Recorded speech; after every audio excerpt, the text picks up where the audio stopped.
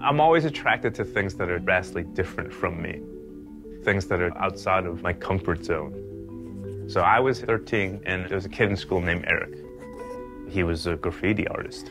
So of course the other kids were scared of him and they stayed away from him. I was drawn to him. For some reason he took to me, and so I became his kind of lookout. The first time I put up a tag, it was like one night he just threw me a canvas, like, put up a tag.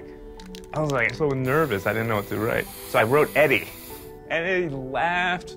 Like, you can't put your name up. That's the whole point.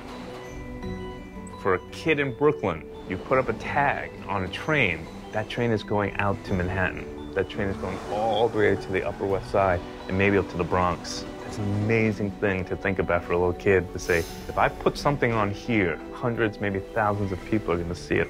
It's a very powerful thing.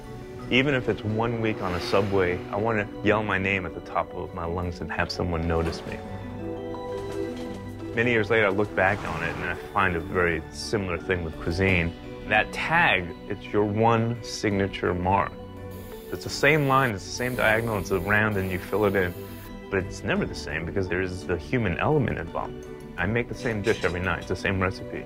But every day is going to be a little bit different.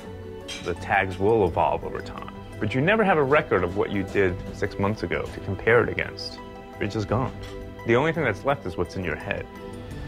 There's something so beautiful about that, and yet so crushingly tragic.